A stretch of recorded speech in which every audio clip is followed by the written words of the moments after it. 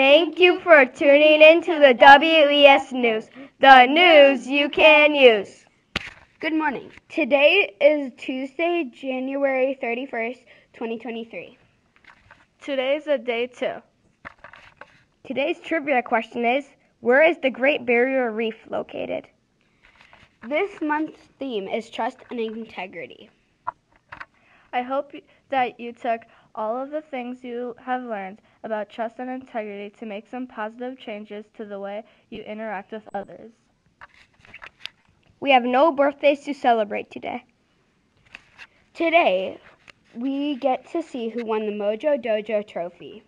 Hello, Woodview Wildcats. This is an exciting Mojo delivery this week. I was headed to Miss Patriga and Miss Schmidt's room to pick up Mojo to give it to the new winners. But guess what?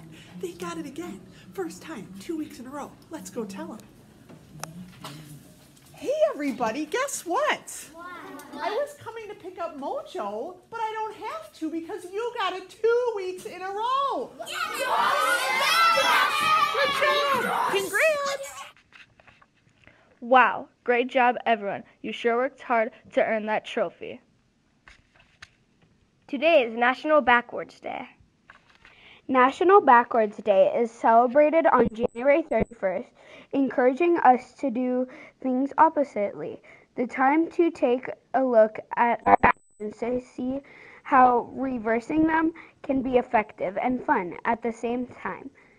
One example of how doing things backwards can be enlightening by reverse poetry, which is a form that uses a reverse method to convey different messages depending on how the poem is.